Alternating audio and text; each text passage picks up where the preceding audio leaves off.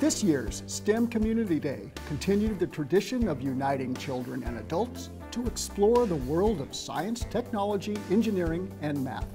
Sponsored by Newport News Public Schools and Christopher Newport University, the event was held at the Freeman Center on the CNU campus and featured engaging displays, hands-on experiments, and local industry experts sharing their career knowledge. Thousands of participants from our community experienced everything current and cutting edge in the STEM world, such as robotics, computer programming, aeronautics, medical science, and virtual reality.